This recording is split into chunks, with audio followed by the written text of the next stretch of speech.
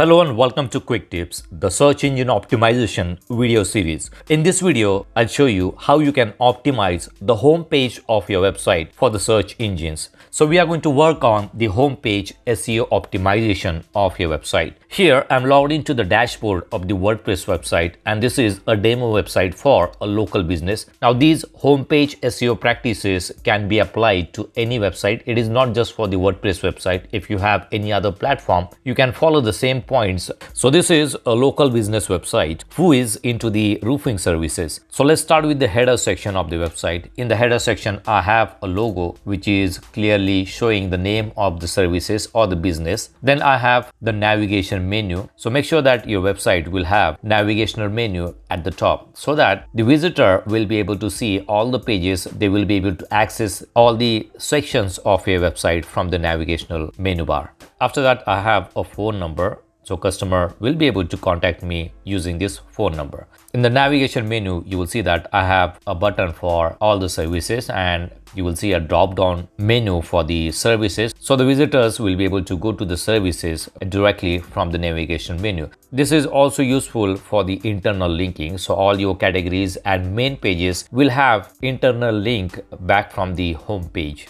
Alright, now below that I have the banner section, and on the banner I have a contact form. So this is again a call to action for the customers. They will be able to contact your business directly from the banner section. They will be able to fill up the form from the banner section and they will get in touch with you. And I also have some text on the banners. This content on the banner will highlight the services and the positive points of your business. So I have the call to action at the beginning of the website. So if you are running a service-based website, you can have the banner and the call to action at the top. If you are selling products, then you can highlight the best selling products in the banner section. Below that, I have the list of all the services. Then I have some content about the business and its services. You will see some content here, who we are, what kind of services we provide. Then we have some images. Below that, again, I have call to action. Call to action is very important on your website so that the customer will get in touch with you. Then I have some reviews, and after reviews, I have the blog post. Even if you are running a local business or service-based website, make sure that your website will have a blog. Try to publish some articles on your blog. You can show the blog post on the home page of the website. Below that, I have footer section. And again, I have links going to the services in the footer sections. Then I have the contact details, the phone number, and the email address, and some information about the business. At the bottom, I have the social media icons. If you have social media accounts, you can add the social media icons in the footer.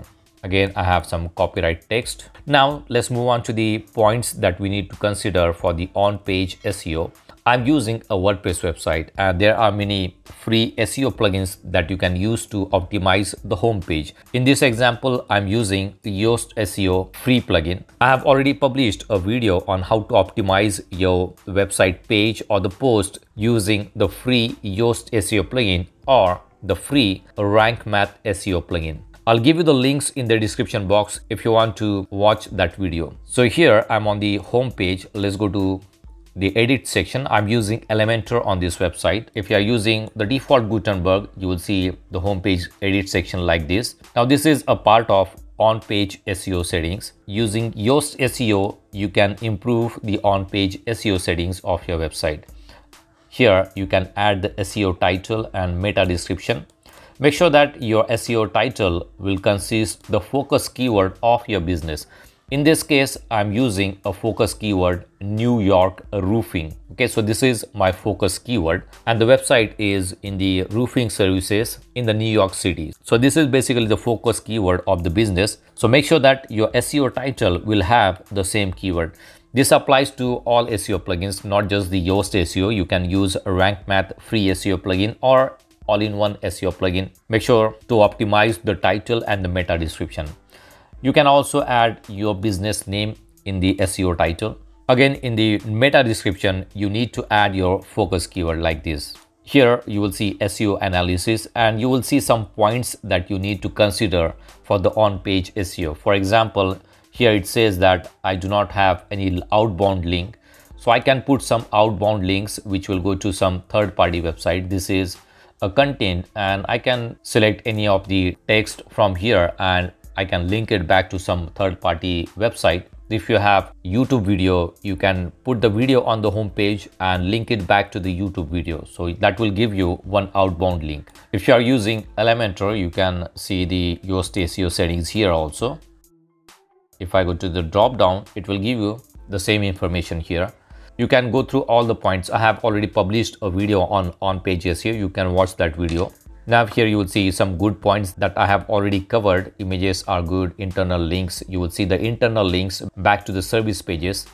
Then we have key phrase in the introduction. In the introduction at the top, I have the key phrase mentioned. All right, the keyword density is also good. So the same focus keyword is 4 times on this page. Key phrase in SEO title is there. Meta description in the meta description also.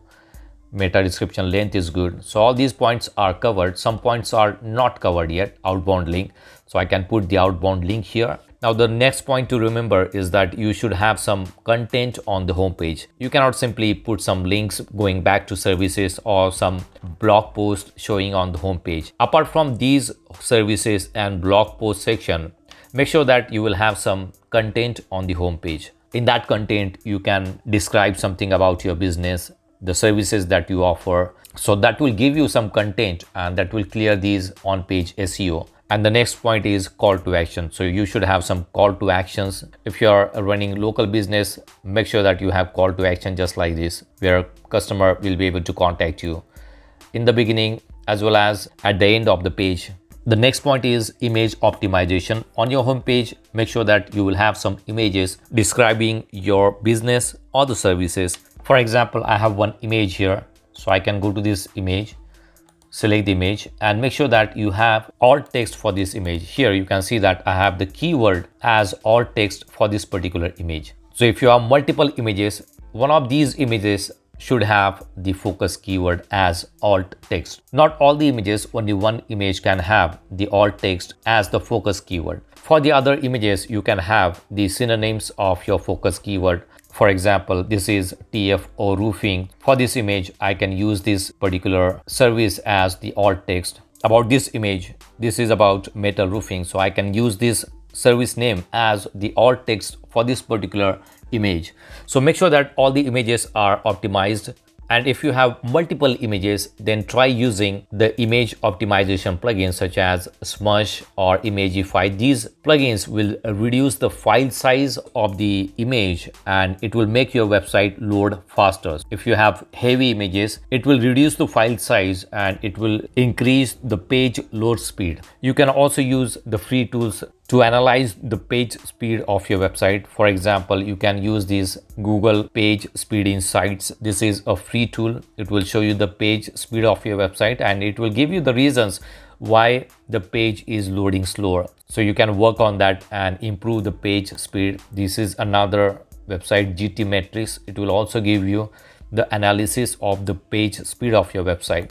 So you need to make sure that your website will load faster, and for that you can use the image optimization plugin. Also, you can use cache plugins. There are some free cache plugins which will help you improve the speed of your website. In the upcoming videos, I'm going to work on the cache plugins. I'll show you how to use the cache plugins on the WordPress website to optimize your website for the better speed. The next point is use the reviews on the website. If you are running a local business, then make sure that you will add some reviews on the homepage of the website so that the customer will see how good is your business. If you have Google reviews, you can add the Google reviews on your website. This will improve the trust factor on your website. Next point is add the blog on the homepage. I have already explained you. Even if you are running small website, try to publish some articles about your own business. Write some articles and publish the articles on your blog. The next point is add schema markup on your homepage. If you are running the free SEO tools, you will see an option to add the schema markup. I'm using Yoast SEO and I have an option to add the schema. So this will explain the search engine crawlers about your business. I have already covered this in the on-page SEO video. You can watch that video for more information. And the next point is about building the internal links and the external links. Internal links will go to the pages on your website such as the service pages. So on this homepage, I have already added the links going back to the service pages, and try to add one external links which will go to the third-party website. As I said earlier, if you have YouTube video, you can add YouTube video and add a link back to YouTube video. The home page is the main page of your website. So if you are creating backlinks to your website, then make sure that your home page will have more backlinks. So in the upcoming videos, I'm going to cover the backlinks topic, how to get the backlinks, what are the sources to get the backlinks to your website, because backlinks is one of the important factor when it comes to search engine optimization. If I missed any other point about the homepage SEO, let me know that in the comment section. So that's it for now. See you in the next video. Do not forget to subscribe to my channel to get more quick tips about online softwares and tools. If you have any questions, please leave us message in comments section. And press the like button if you like the video. Thanks for watching Quick Tips.